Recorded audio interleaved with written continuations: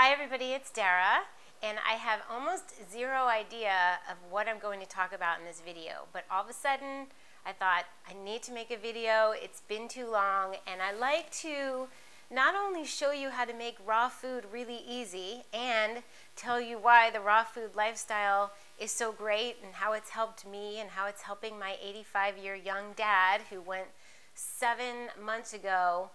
He didn't go raw vegan right away, so there could be the thing that I want to talk about. When I started feeding my parents, when I found out my mom was sick, I started making things according to the Gerson protocol, Gerson therapy.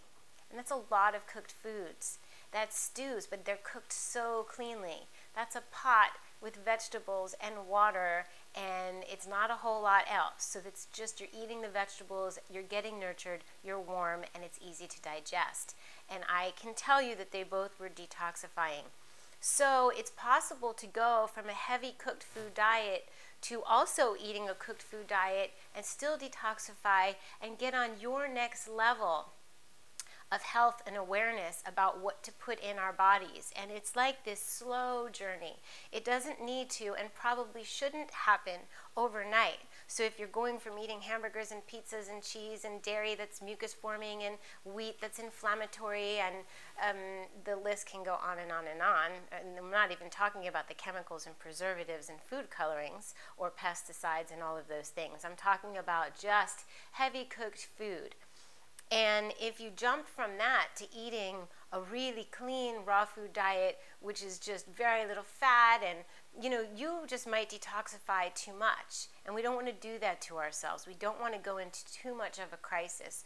If you want to know what detoxifying looks like, all you have to do is type in the Google search detox symptoms, and you'll see headaches and nausea and fatigue. And what happens to most people when this period of time or this sets in, this crisis, is it's a natural inclination to step back to what we were eating, because instantaneously we will feel better because we'll have the things that our bodies are used to. Our bodies may have been craving the adrenaline and the meats and the hormones and all of the stuff that's packed in there that's so unhealthy. It's a shock to our system to not have it.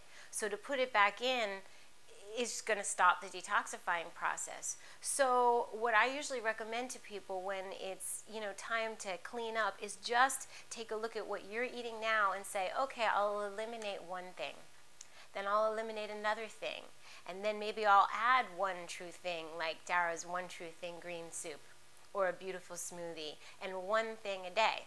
So if you don't worry about giving up everything and doing everything all at once, it won't be so shocking to you, to your mind. You won't feel like deprivation. It won't feel like this major crisis. And eventually it will happen that you'll make the best choices possible whenever possible, because your body will start to dictate what it wants. So that's really what I want to say.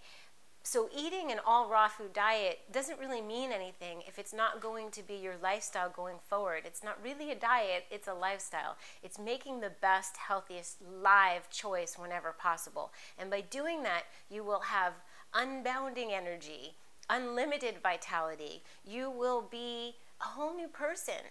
I can tell you, seeing my dad's transformation from going to cook all vegan and cooked to raw, and now he only wants raw.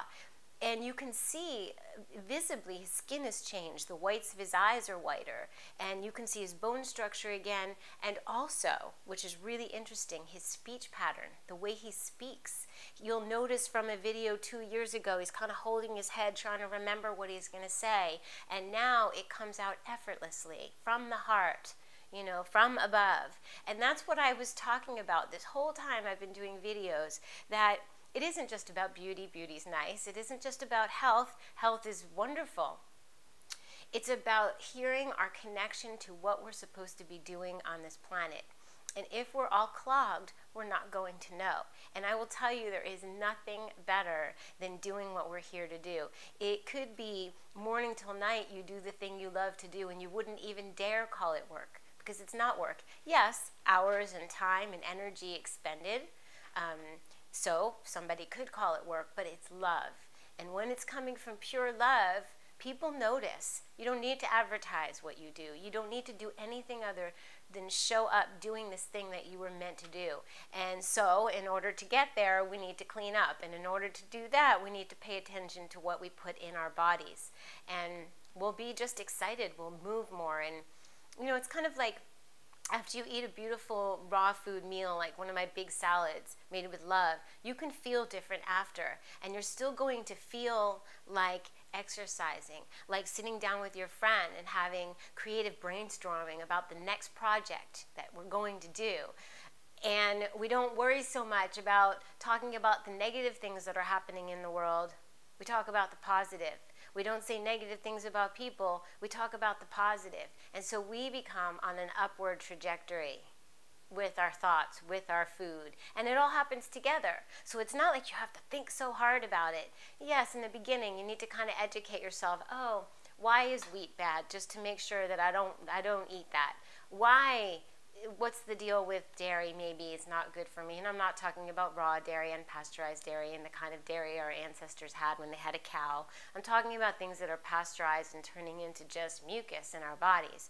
So we want to try a little bit at a time. So instead of going on that big cleanse, you know, poof, from where you were to the cleanse and then jumping back, you feel like a failure because you'll end up doing what you used to do. So instead, it's time to educate. So that being said, there's some things that we can do to boost munchies and boost the sweet cravings and, you know, satisfy our cravings. It's not supposed to be, you know, horrible. When I first went raw, I learned how to make the no-bean hummus because I love to have hummus and that kind of texture. And I'd have flax crackers. In one of my videos, I mentioned to call foodsalive.com. Call them and order a big bag in bulk instead of the teeny little bags. So you have your chips and your dip. Whatever your thing is, make sure you have it. My friend Sequoia that I graduated school with, she and her husband started Wonderfully Raw Cocoa Runes. One of these will satisfy that cookie chewy thing that you might have. And this is coconut. So this is really healthy, a healthy alternative. And I want to tell you that I was, you know, I'm not sure always about dehydrated foods because I like to have hydrated foods first and foremost because they're going to hydrate my body and they're nutritious. But I will tell you there's a time in everybody's life where they want that crunchy thing. And why not have the crunchy good stuff that will satisfy? Drink extra water to hydrate, but I will tell you just pure foods. I had 5 bags of these and I ate every single one of them. They're amazing. So just pure foods. If you don't have the opportunity to get these in the store near you, go to justpurefoods.com. Big shout out to them because these are delicious. And they're tomatoes and pumpkin seeds and spinach and onion powder and apple cider vinegar. There's not one thing bad in here. So that's that. So we got some sweets. I taught you how to make some raw chocolates. We have my dear friend Rochelle who makes lava chocolates. And what I want to share also is that it's really okay to have, in fact, beneficial to have hot liquids. So I don't, and I wouldn't want to be a raw foodist, if that's what you want to call me, if I didn't get to have my hot tea, my hot tonics, my hot elixirs. I call them tonics. They're hot, creamy drinks that are sweet, and they have all kinds of beneficial traditional medicines in them, and they warm my body. So, excuse me, I used to love saying in the beginning videos, I want to make one mistake per video and then I'd be happy because it keeps it real and keeps it raw. So anyway, I just had this seaweed soup. And this reminds me of the Longevity Now conference. Len Foley puts it on with his wife, and it's a David Wolfe extravaganza filled with information. And one of the most beautiful things about this conference, even from way back when they first started it, they had the tonic and elixir bar there. And Truth Calkins is one of the first people to really get in and put out the word on tonics. I had one of them and came home and started doing my own alchemy. But one of the beautiful things is that they also serve this seaweed soup. It's like a jing soup. And now they're selling it in packages. So what I just did just before, I was working and I got hungry and I decided to cut open this package, put 10 ounces, 12 ounces of hot water on the stove. Pour this in, 3 tablespoons or less if you want of coconut oil, and which is really good for the brain. And then I blended it in my blender, and my friend and I just had an amazing afternoon, warming, nurturing, I'm kind of hot right now, treat. So there's things you can do. I'm going to encourage you to seek out a couple of goodies and have them in your cabinets for those moments where you think you're going to run out and get Oreos. Don't do it, okay? Don't run out and get the potato chips. Get the Just Pure Foods, okay? So that's what I wanted to say. I guess I didn't know what I was going to say, but it all happens. And that is the beauty of doing what you love to do and showing up even when you don't know what you're going to say, because we have to trust that it comes not from us, but through us, and the right thing will come out. So I love you guys. Please do get your greens on, and I will see you really, really soon.